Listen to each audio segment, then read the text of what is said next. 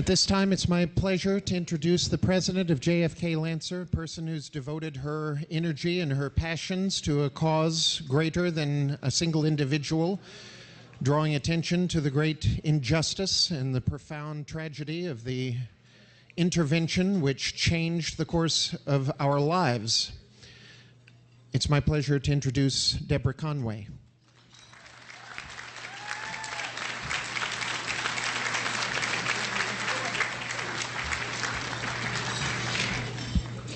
Good evening, everyone. Let's give a big round of applause to this wonderful meal that we're eating tonight.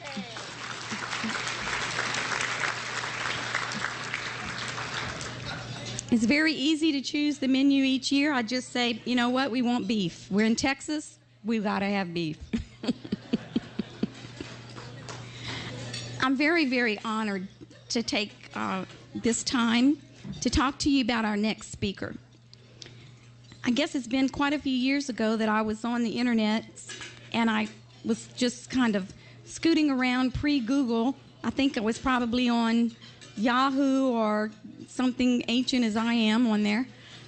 And I came across a website that had a lot of Kennedy campaign buttons and images and things. And I thought, wow, this is a really cool site. Look, who's doing this? And so I started looking around, and lo and behold, I realized that this was someone named Kerry McCarthy. And I thought, McCarthy?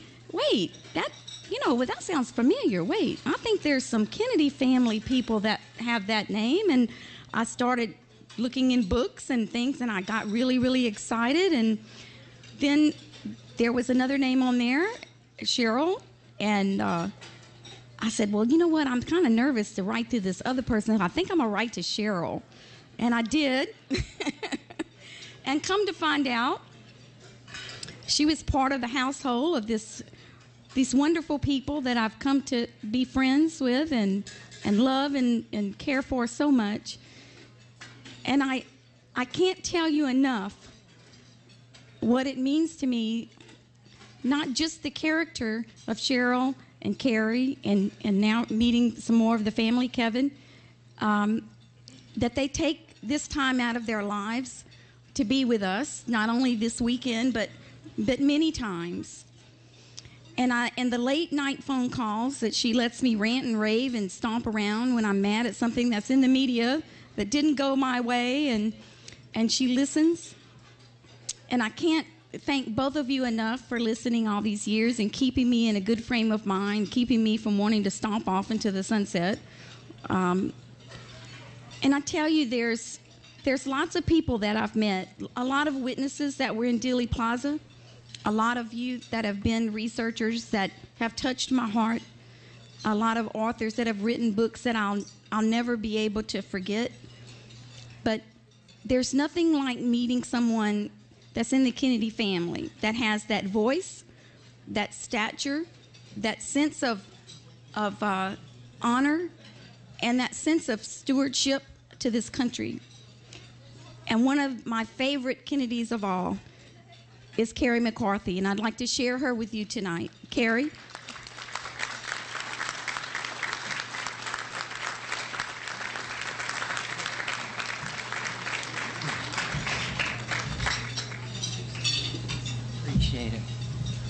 I'm so delighted she said my name, because I started to stand up and thought she could know a better Kennedy. I don't know.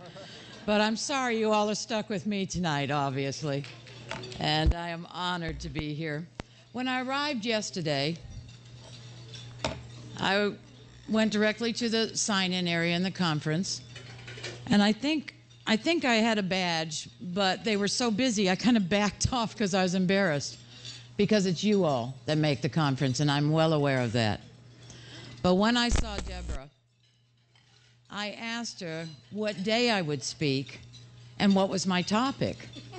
And she said, well, the banquet, of course. And just tell everybody what a whirlwind it is to be in your family. And walked off. And I thought, oh, okay, no pressure. I thought I was doing one of the little breakout rooms, you know, where I would tell little stories. So I'm very honored to be with you all tonight. And I'll do the best I can, Deborah, and thank you for your lovely introduction, honey. At 2 a.m. this morning when I started making notes to meet Deborah's requirements, I thought of the story our host, Alan Dale, had shared with me yesterday. And Alan, I'm so glad my cousin Jack had the good sense to protect your lovely mother and you from the crush of the crowds at a political event in 1959. From a vulnerable 1-month-old to a man now helping to bring to all, you bring us together to remember that candidate who went on to become our president. Thank you very much, your favorite president, and your path has become fascinating. I'm honored to share the stage with you tonight, truly.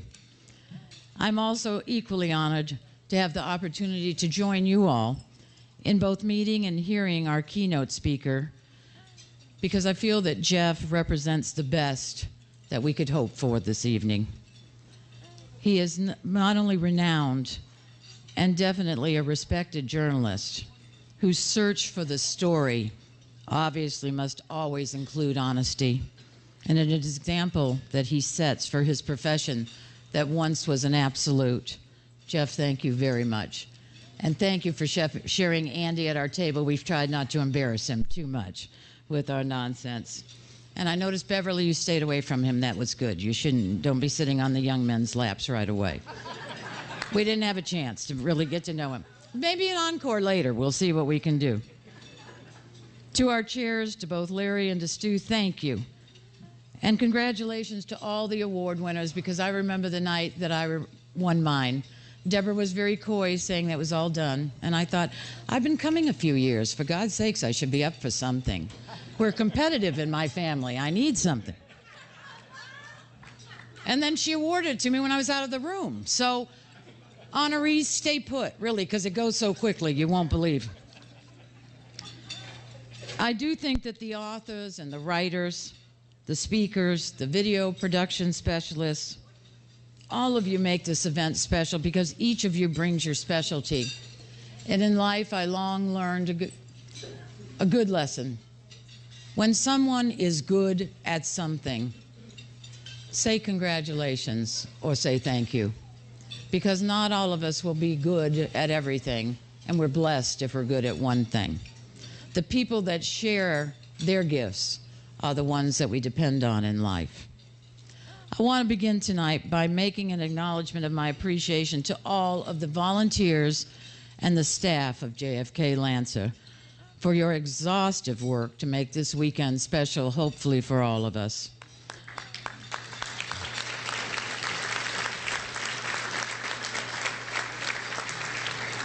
I wonder, Steve, if this is a good time to mention that most of them have left to go eat Italian while we are.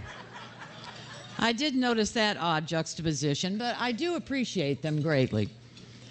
I give special thanks to Nicola and Julianne for all your myriad of phone calls, emails, instructions, and for your gracious accommodations and gifts that you have showered upon not only me, but my family. Truly and sincerely, we thank you. And to Sherry, a new friend whose brilliant scientific mind and exuberant belief in education inspires me, just as those we look to are supposed to inspire us. Sherry, it is a joy to be with you tonight. To the teachers and the students who will be featured tonight, God bless you, because the situation that we find ourselves in 50 years later has required strength, it has required knowledge, but mostly it has required bravery. May you be that path leader that follows in the footsteps of these fine young people who started caring as children and have continued into parenthood and even grandparenthood.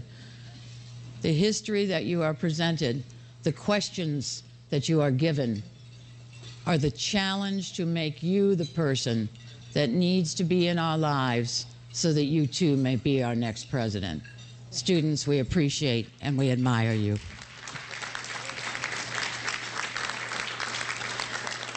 I have addressed this remarkable association now since 1977, I think it was, when Debbie obviously fell across our, I don't even know if they had the word blog then. They still won't let me near my computers in my business or my home. So, but I remember Deborah's call was, you will love these people. although I want to tell you most people don't understand what we're trying to do.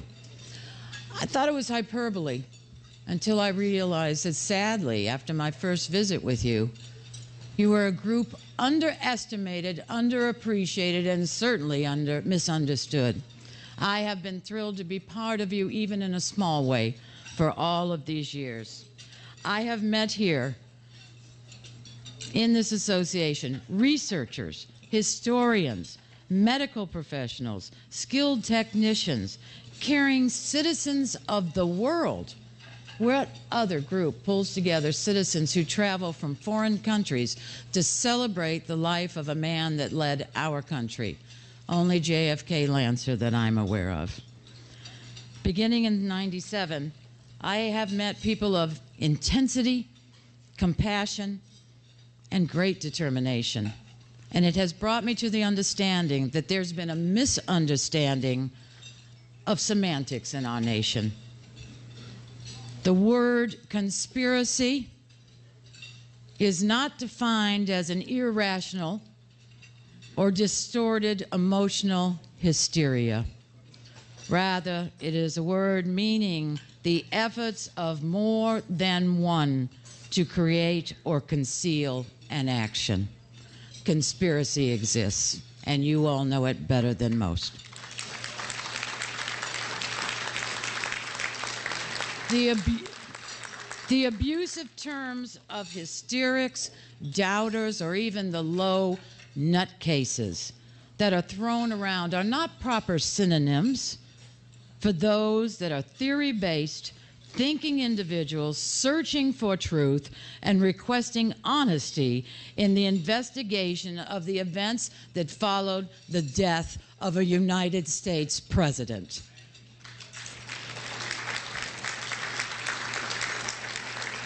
It is a just cause. It is a quest of a critical community demanding the freedom so valued in this society and so necessary for its continuance. I thank you deeply and honestly. Before I knew some of you, I understood the confusion of people that did not understand what you were seeking. But now I hope that the world, 50 years later, has realized that a murder mystery is never right, and that the person taken from us is loved by other people. You stepped in and became protective, caring, and I love your demanding edge as well. In '97, I told you in my first speech to you that I had grown up as a child overhearing hushed conversations, phone calls not fully understood, that took place between my parents and my grandparents and my cousins. And I knew that when those calls took place, there was something to be secretive about. At the time of that speech, I was told by many following in the mainstream media, in the major authors who circled through our homes, that I had probably made a mistake and that I had come to the wrong place. When I returned home after receiving these calls, I asked my mother, Marylou, if I had in any way, I don't know, embarrassed or harmed anything. And instead of being the slightest bit concerned, she smiled. She looked at me with her beautiful blue eyes, blue as Jack's. They were the two with the matching color in the family. She took my hand and she looked across my shoulder to a picture of herself and Jack as children. And she said, "No, darling, no. We all need to know who took him from us. And if these folks will do it, I will be grateful." I needed no other permission. My only regret that she has left. But somehow I know that when you, through your efforts, through your cooperation, through your sharing of information, which is one of the most dynamic things I've seen about this group, You see men like Jim Douglas on the stage give credit for the fact that he technically put his book together on the thoughts and the work and the brilliance that you shared with all of us. Deborah has done it. Each of you has done it. To be part of this means you must be willing to look for that clue, that knowledge, that science, not for self-aggrandizement, and that is rare in the world that America has become. You are rare, and again, I thank you for that as well.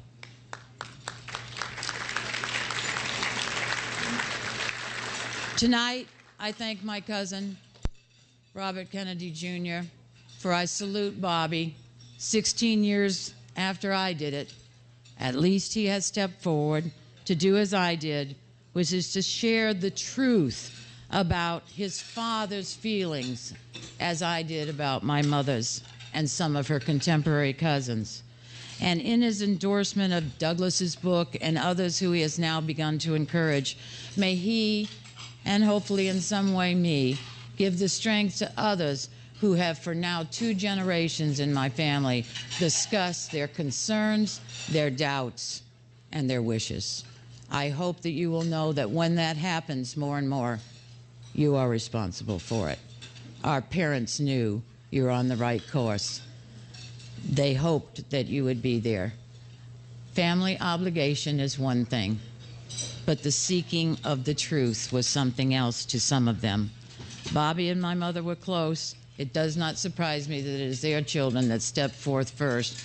Also, we've been known to make some bad steps, so we do that occasionally.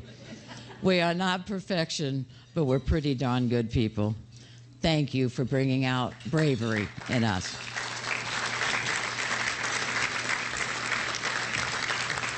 Yesterday, one of the conferees said to me, I know you're related, I just don't know how you're related. And here I am. It's a complicated question, which actually should be simple. And then he said, I'm so sorry. I said, I don't believe you question my lineage. Otherwise, you'll have ancestors from long ago come and chase you. We're Irish. We're very banshee-like on that. But if you really just want to know how we work, I will tell you quickly. Followed by his question, Patrick from Great Britain came and said to me, I'm fascinated by the research, but I'm more fascinated by the man, and I'm even more fascinated by the family. So I will quickly solve those questions and let you know that I too am fascinated by them.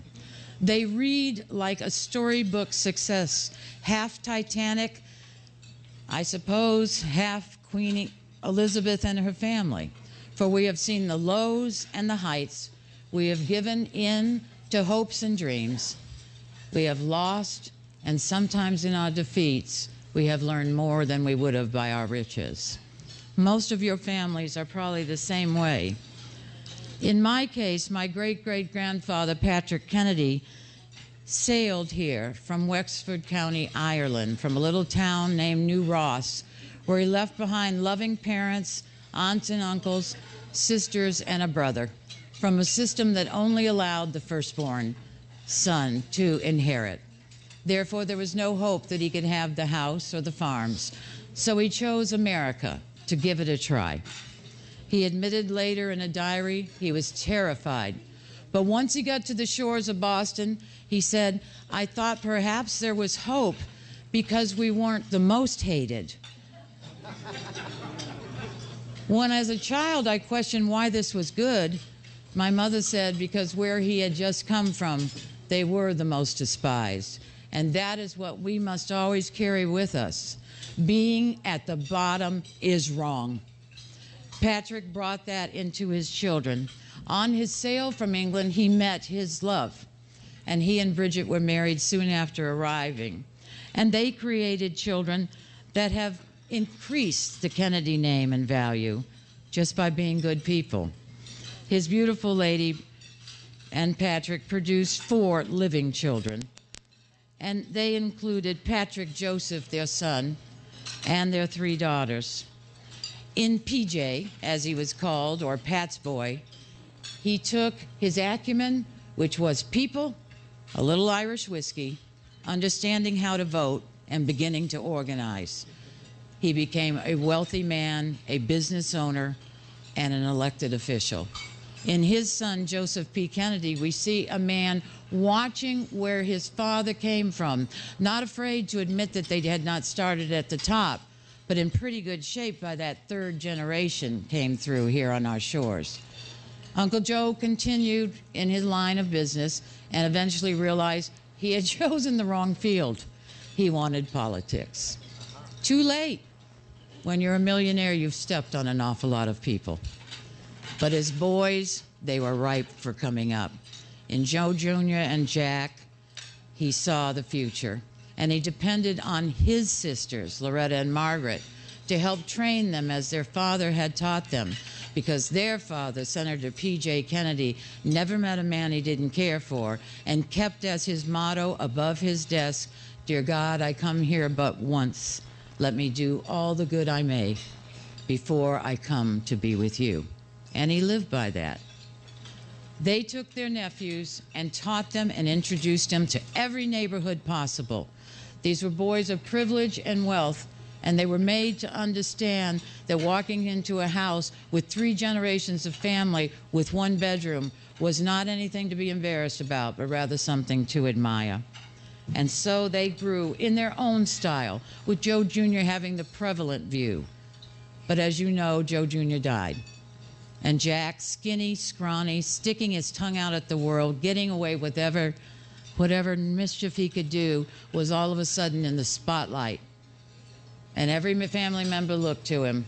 And before you knew it, he could do it well.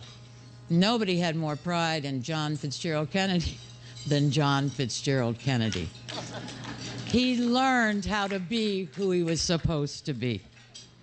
In our family history, there are many gifts and there are many losses, as I say.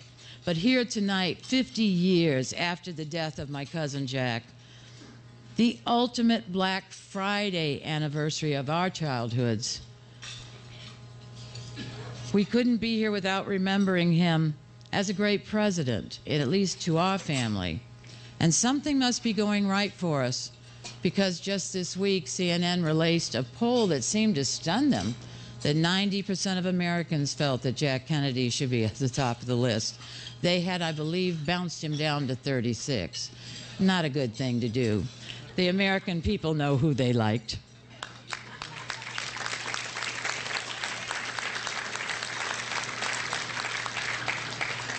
I have been remiss in introducing the rest of my family, and I am proud they are here with me tonight. It is the first visit for some, and a return visit after more than 15 years for another. My brother Kevin McCarthy is here. No, Kevin, not yet. Thank you, darling. Just stand there and act excited to hear from me. This will be good. You're surprised, right? Yeah, well, he's a younger brother. He's used to, come here. No, don't bother. Get over this. We don't have as many children as Aunt Rose and Uncle Joe, but we're still good at that competition and pushing one another around. Kevin is a former federal law enforcement officer. He is a historian, a historical interpreter. He is currently still serving with the the Department of Interior, United States National Park Service for almost 30 years, and chose to approach his public service through quiet reverence of our land, our people, and our heritage. I'm proud to have you with me tonight.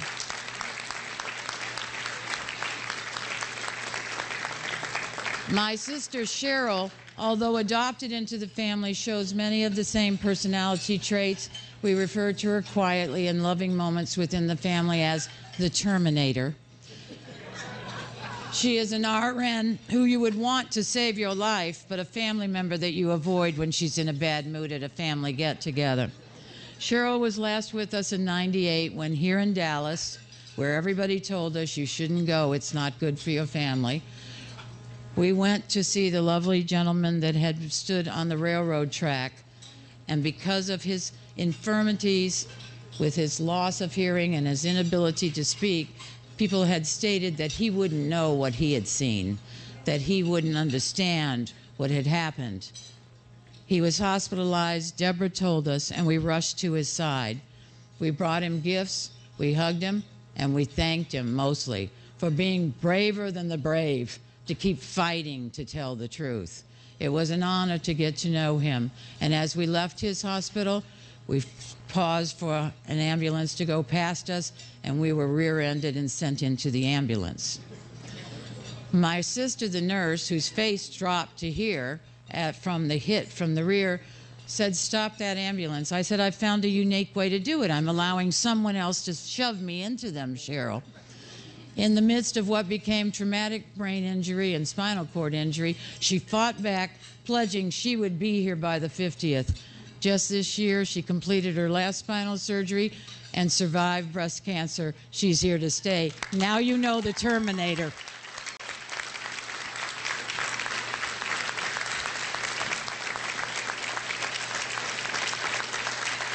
They saw you, darling. It's fine. You got it, though. You're going to stand through the whole rest of my speech. What are you? Okay. I mean, they saw you. That's good.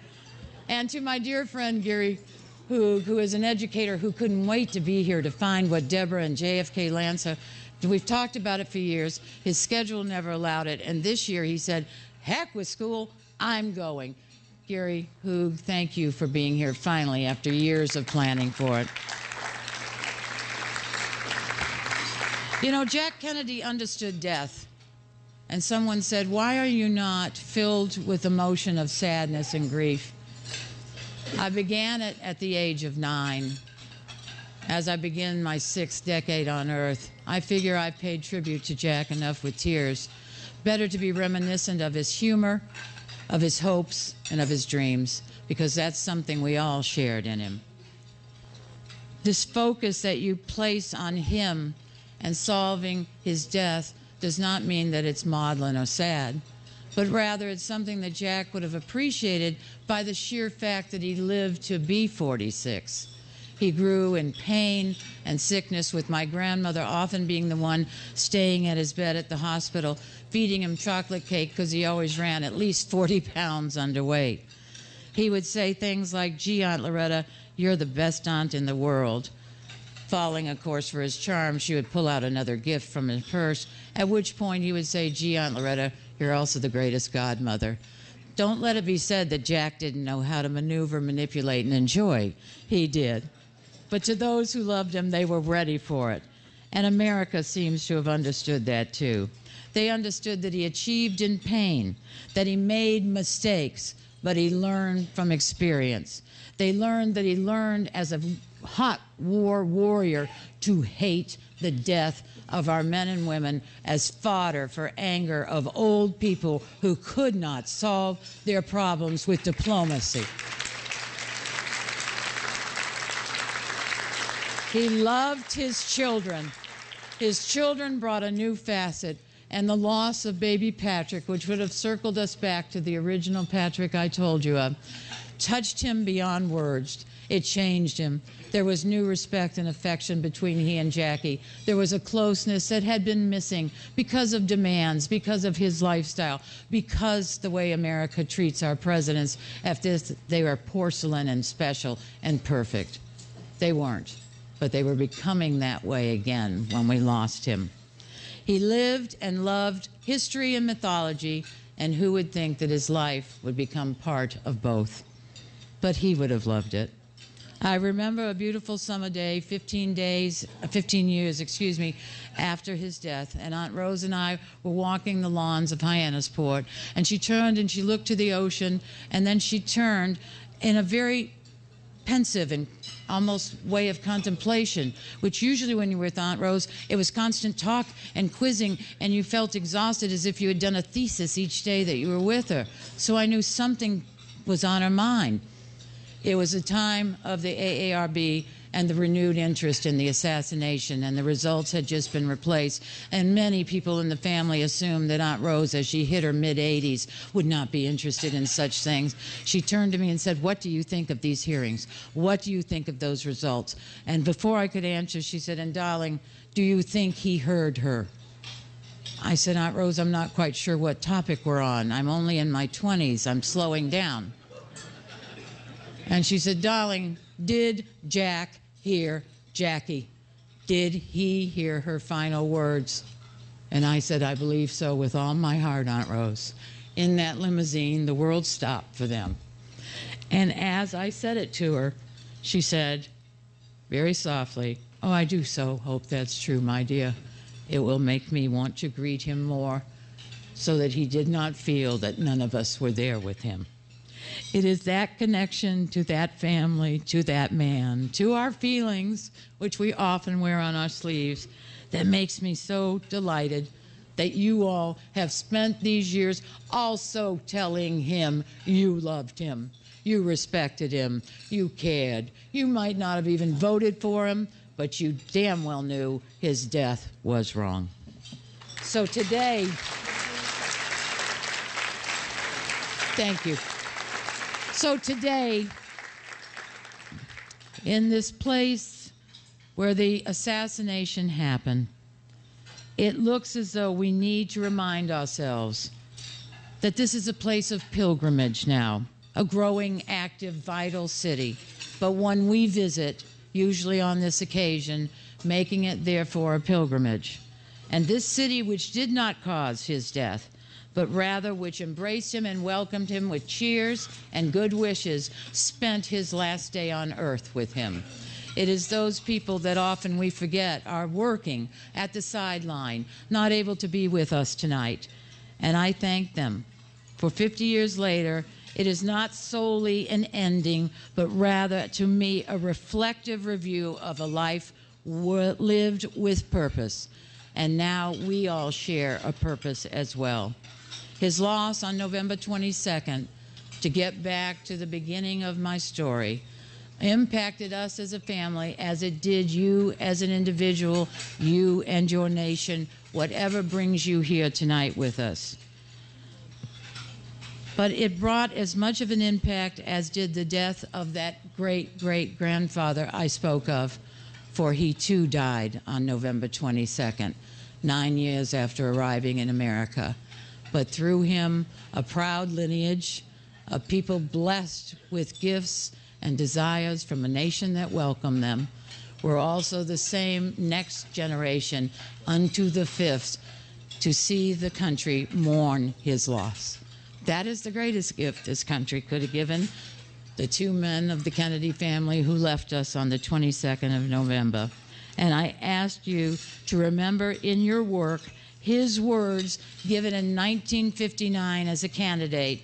This is not a time to keep the facts from the people, to keep them complacent. To sound the alarm is not to panic, but to ask and seek action from a roused public is leading your life in citizenship. For these 50 years, you have not failed his mandate. You have sought the truth, and my family and I are proud to be with you tonight. God bless you all. I will. Thank you, Sam. Thank you.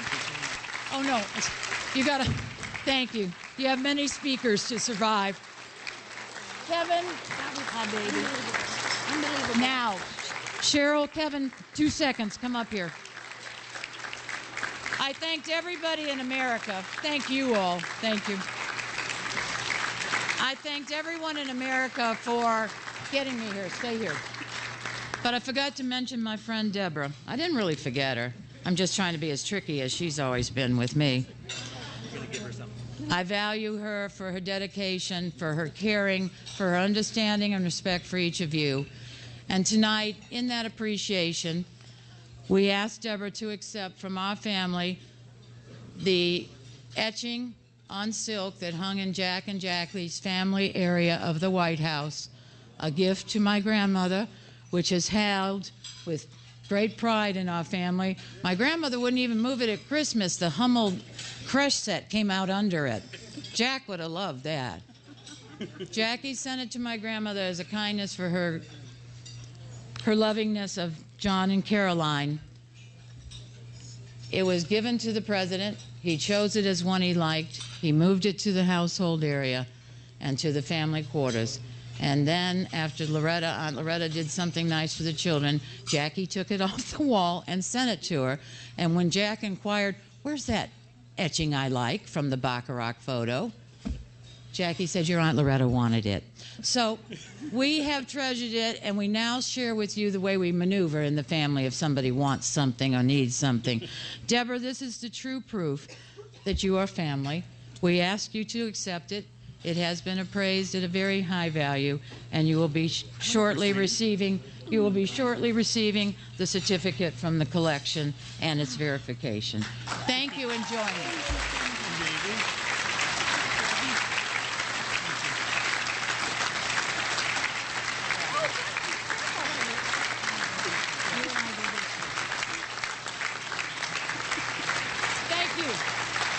Enjoy it. I hope you'll keep it in touch. God bless, baby. I'm going to sleep with it. Okay. No, she can't sleep with it. It could lead to problems. No.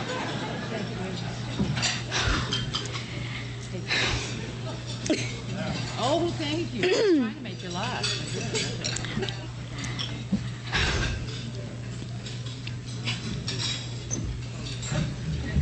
Thank you, Kerry, so very much.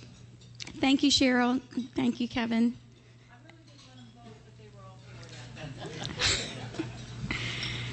Thank you so much for your words of encouragement and love and strength to us tonight. I know that everyone was as moved as I was and our table here tonight. I also want to thank them. If you have a few minutes to look in the corner over there, there's also the family christening gown that she's brought for us to see, the Kennedy family christening gown, and also the patch that was, tell me, it was the PT 109 patch. It's the B patch, and it's over there framed, and you're welcome to take a look at that. And I appreciate you guys bringing that. Thank you again for your wonderful words